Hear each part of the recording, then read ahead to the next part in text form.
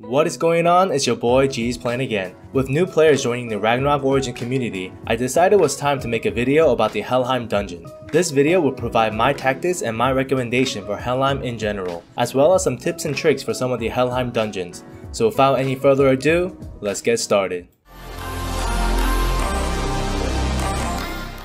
Helheim has two different modes, normal and hard. Doing this dungeon in hard mode will give you better rewards but at a higher difficulty. I still recommend doing Helheim in hard mode to maximize your blueprints. This week's Helheim in Valkyrie was the Anthell dungeon.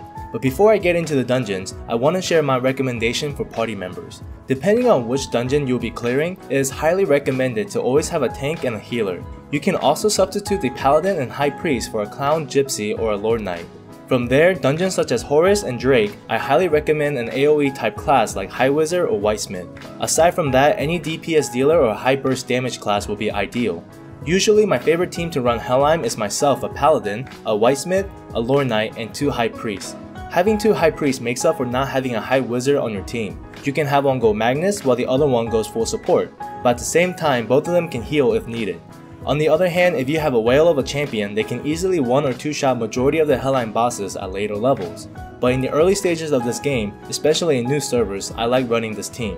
Now let's go over some tips and tricks. Always pay attention to the attack patterns of the end bosses. They all have different moveset and each boss has a unique feature to them. For example, Doppelganger will always cover 1/4 of the entire playing field in poison, so you have to quickly finish the boss before the entire playing field gets covered.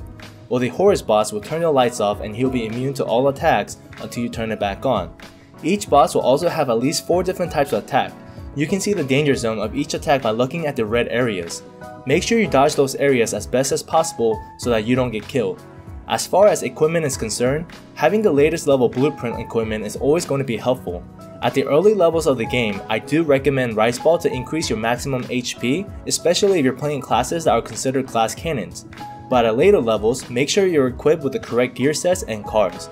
Knowing the attribute of the Helheim you are fighting will definitely help you on the long run. Overall, Helheim does get easier as you level up, but with new dungeons being constantly added every episode, Helheim will definitely get a lot harder than before.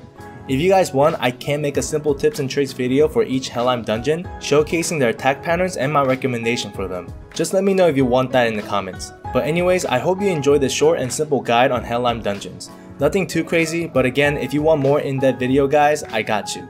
Anyways, if you did enjoy it, please consider subscribing to the channel and liking this video. I always appreciate all of you guys, so please stay safe and I'll see you next time.